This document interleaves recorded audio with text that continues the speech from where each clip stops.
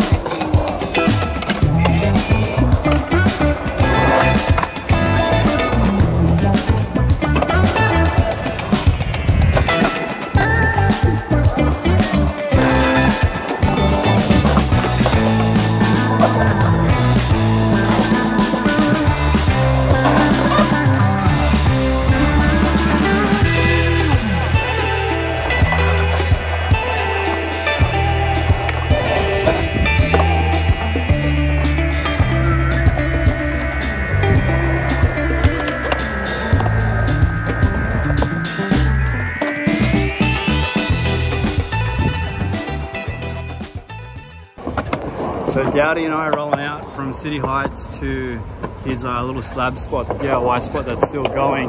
Pretty keen to check it out, haven't been down there. Looks like there's some more stuff to skate, so yeah. I'm having a bit of trouble skating. Like you know when you skate, you have that mind-body kind of connection, which allows you to skate, and like you're like one. I feel like my mind and my body are like two different things, and I'm like, my mind knows how to do the trick, but my body is like, I haven't skated for a minute though, so hopefully at this next spot I can get some more clips. So I just googled it and it's brain fog. My brain feels foggy.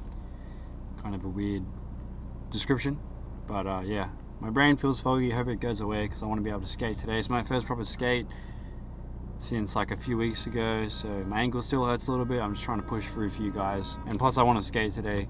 It's nice weather outside. It's not like 40 degrees outside. It's not 100 degrees Fahrenheit, I should say, but it's like 40 degrees Celsius up here, so yeah. But back to the topic of the video.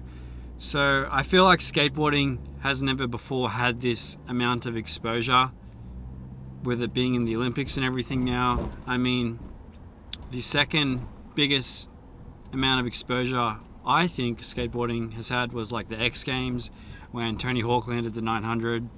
So I feel like with more eyes on skateboarding, people are going to take more interest into skating. They're going to want to fall down that rabbit hole per se, and then you'll have more people wanting to buy setups and like learn new tricks and just generally learn about the skateboarding lifestyle and culture and sport. I don't know if you can call skateboarding a sport. Can you call skateboarding a sport now it's been in the Olympics? I don't know, I feel weird calling it a sport. I feel like it's more of a lifestyle, I guess. Like if I didn't skateboard, I don't know, I feel like I wouldn't know who I am. Alright, we got some vegan cookies and a brisk to fight this brain fog. Hopefully this gives me a boost. Feeling tired today. You find the weirdest stuff at DIYs. Look at this bag full of donuts that have been tossed because they're expired or something from like 7-Eleven. I reckon they've come from 7-Eleven because I got to chuck their donuts out like at the end of the day, and they've gone in the dumpster and just pulled them out. Check them out, it's gnarly. You can still smell them, but yeah, they look nasty.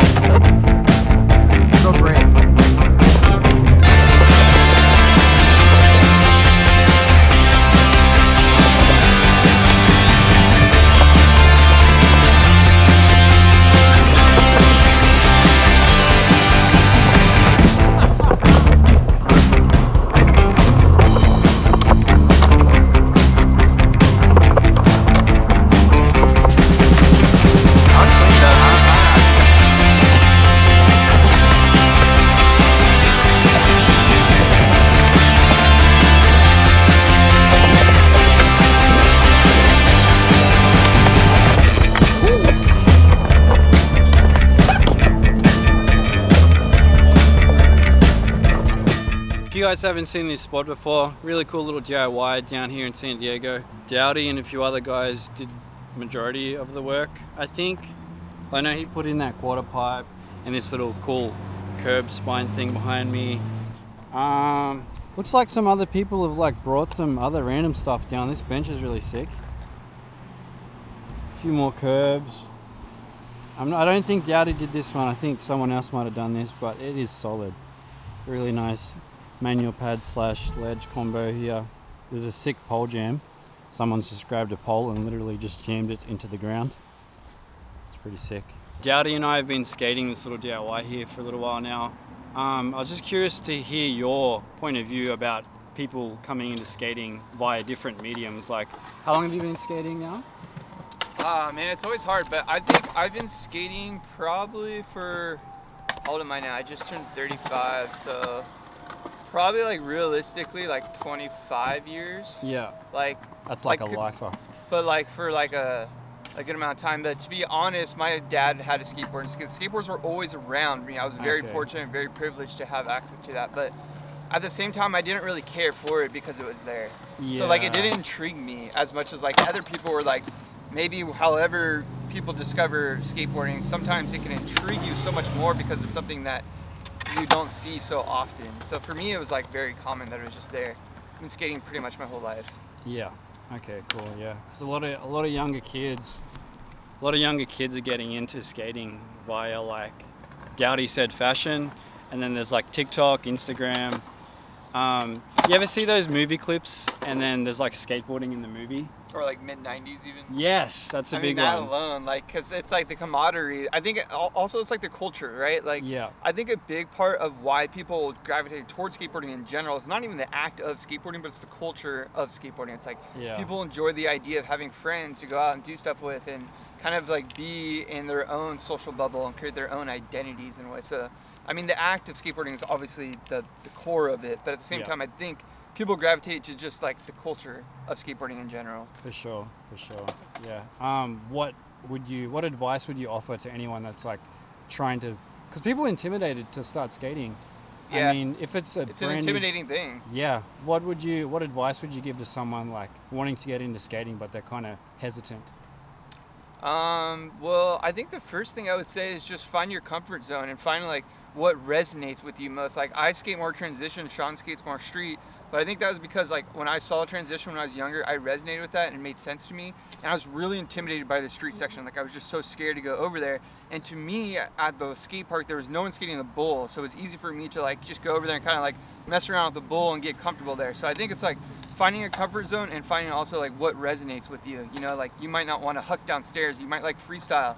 You can freestyle in a parking lot, so that's cool. You might like flat ground. You can just find like a parking garage and learn flat ground. But like skating alone and progressing alone can be hard. Luckily, we have the internet these days, so there's Facebook groups, there's YouTube channels. You know what I mean? There's so different like resources as far as like progressing. But yeah, what was your original question? Hopefully I didn't go too far on a tangent there. I mean, that was pretty good advice. Like find your comfort zone. Find your comfort zone, yeah. And if you're just getting into it, like, I think the most important thing when you're just getting into it is realize that there are no rules with skateboarding. Like, there's no rules. I try to say it like in every video and like every trick, and everyone's gonna try to push their own agenda onto you. Like, here's how you tray flip, here's how you should look when you skateboard, here's the right board to ride, here's where you should skate, who you shouldn't skate with, things like that. So like, don't listen to any of that.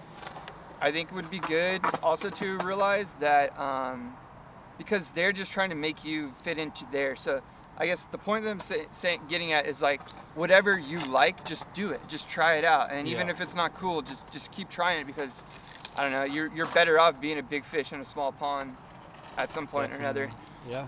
What Dowdy just raised to my attention right now is getting into skating for the right reasons. Like, you can get into skating because you're generally interested and you want to progress and you're having fun doing it. Or you can, like, there's other paths of like trying to get into it to be cool or to impress your crush or like stuff like that, which is fine, I guess, but it won't last long. You're not gonna like stick to it. And I think like if you really think like skateboarding is cool and you really want to try it, you have to do it for yourself. You can't do it so that like just so people think you're cool.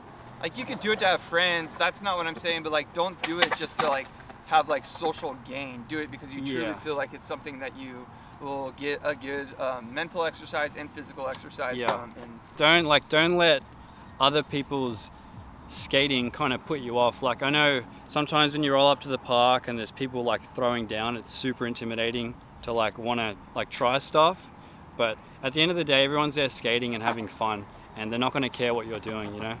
As long as you're respectful and you're not kind of like snaking anyone or anything like that, everyone's going to be cool 9 times out of 10. So don't let other people's skating ability put you off your own. And like, don't let it kind of discredit you as well. Like, if you've just learned how to do an ollie or you've learned how to like kickflip, that's rad. Like, I remember learning my first kickflip. I was 14 and it was on the street in front of my house, and I was like so hyped. Like, just because your skating isn't at the same level as someone else that's been skating for, you know, 5 years or 6 years or whatever, don't let it put you off. Something else, like if you are intimidated by the skate park or by the idea of going and out and skating in public, or even going to the skate shop and getting a skateboard, that can be intimidating, right? Yeah. I think what I'll say with that is like, a lot of the times if you're going for it and you're being authentic, most of the time people want to support you. Like, if I see someone like slamming at the skate park and they fall, normally I want to go help them and like tell them how to do it, because like it gets me excited because I know what that process is like. So a lot of times, like, experienced skaters, I won't say good, but like experienced skaters a lot of times want to help and like get excited seeing someone else kind of like their fire is getting lit, so they want to like sort of like get a little bit of that 100%. Fire as well, selfishly, and be a part of your journey, you know, like. I guess what I'm saying is like, skaters are normally pretty supportive individuals of each other, like especially if like you're authentically there trying to learn it and like you're falling and you're just trying it. Like, it might sound embarrassing, but the reality is you're probably going to look like the coolest person at that park to most of the legit skateboarders. Like what Dowdy just said about other skaters wanting to help you.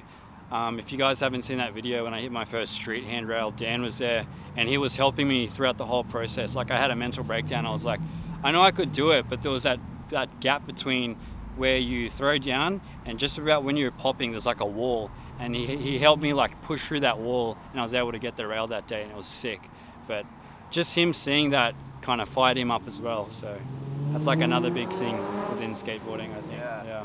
That's just like the culture, it comes with it. So like, skating alone is like a whole separate conversation than like what we're saying, sort of. Because what we're saying is like, more if you're intimidated, just if you can puncture that barrier. I mean, it comes with confidence. I don't know. It can be, you can find it from other ways, not skateboarding, but essentially, you know, just remembering that not everyone's there looking at you, talking about you, or judging you. They're there like on their own mission as well most of the time.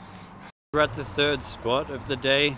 This little DIY spot that Dowdy had built, and then it got ripped out, and then someone else fixed it. I don't think we know who fixed. Do you know who fixed this spot? Because you built it first, right? Yeah, so quick little story on this spot. It's craziest, it's like the mystery DIY spot. So originally, me and my buddy Al, we built a ledge that you can see it's kind of getting deteriorated, and then we built 2 banks. It's exactly what it was, but it was a lot harder. It was more simple, it was just cinder block. And then someone destroyed it within like a week after I posted a video of it. And then I sat on it for a while. I was like, I'm not gonna do anything. It just sat there. Someone destroyed it. It was crumble, so they didn't clean it up. It wasn't the city. They just left it there. And then months later, all of a sudden I saw a picture of someone skating it, and it was this. So I have no idea who fixed it. And someone came along and used the forms basically that we left. And it looks smooth. Slowly destroying it. I can give you a video. I don't know if you want it, but the other day I came over here in the morning and this guy was slowly destroying it, and I filmed him, and he was like, Did you confront him? Yeah, I confronted him. And this is like me just getting here. Look at him. Look at him. He's taking all the stuff and putting it in his little bucket. Elbow deep, trying to pull out a spot, a harmless little spot. Harmless spot. It's taken hours out of his day to come and do this. And then like here he is. So we had like a full-on conversation. Right there is when he's like, oh shit, I gotta like pretend like I'm nice. Crazy. But yeah, there's these two banks here you can wall ride over. I don't think I'm gonna be able to wall ride over, but Dowdy can do it. And there was a ledge in the middle. It says there, Dowdy forever. And there's also a up ledge, crusty East Coast Pacific Northwest style spot here. You got a curb. And then, yeah, there's a pretty good flat gap here too. Down this way, hit a ollie, and then land here, and then roll onto the car park there. It's a decent sized gap. Yeah. Yeah, land into a manual.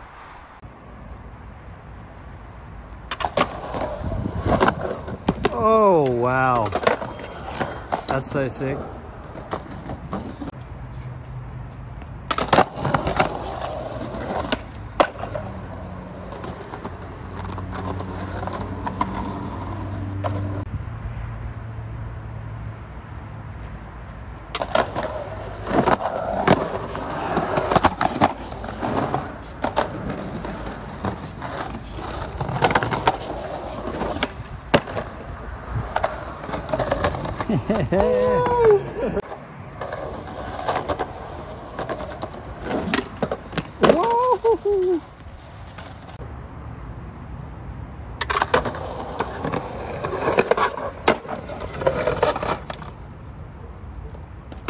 Whoa.